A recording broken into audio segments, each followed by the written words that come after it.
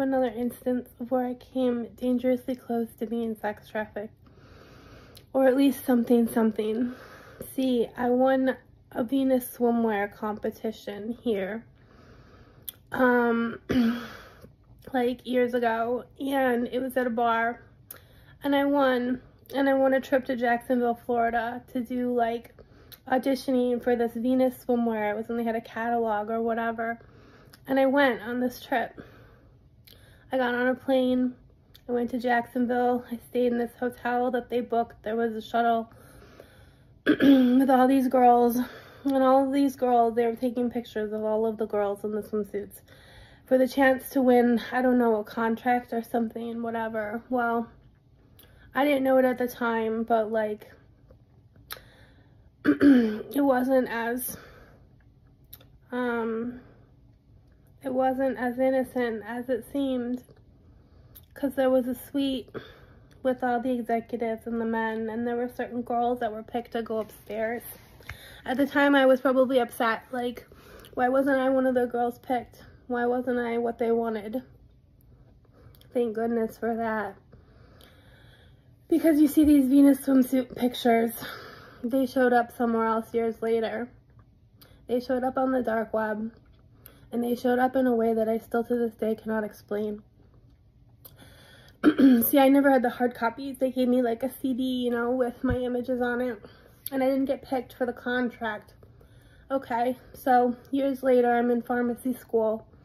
And a friend of mine, who was very smart at computers, but also very picked on by the other pharmacy students, who are all adults, but yet they're still bullies, right?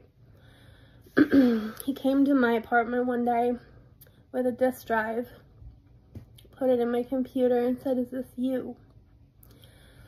And what he showed me was a website with my images from that photo shoot, which no one else had but me and the company. They were my images on this website with like kind of an archaic background, almost like, you know, old school like website type format. And there was print. I remember the writing was in German, or at least it looked like German. And I said to my friend, "What is this? Where did you get this?" And he said, "You don't want to know." And he said, "Don't worry, they didn't know who I was, and they shut it down, or he shut it down." I don't know what kind of dark business my friend was into on the internet, if he was a moderator, if he was the something.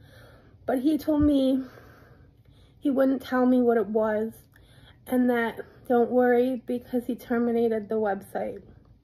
My best educated guess is it was some type of like human sale or something. Like those pictures, no one else had them. And for it to be on a website like that, I feel like it was like offering me for sale. I don't know. To this day, I don't know. But I know that I didn't get picked at the modeling search. And for that, I'm lucky. Just another instance of realizing how unsettling it is.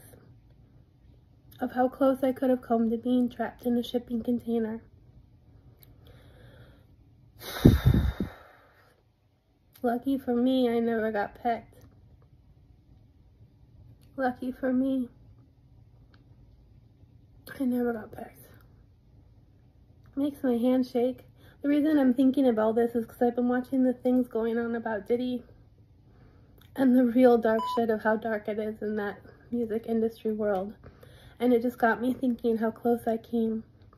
Because all of these girls that got sex trafficked, like to the island and things, a lot of them were auditioning for music videos. They wanted to be that same girl that I wanted to be. And in that is why I say I'm lucky. I'm Queen Breezy. I'm still alive. Queen Breezy and Kitty Cat Cassie. See you on the flip side. Over and out. Peace.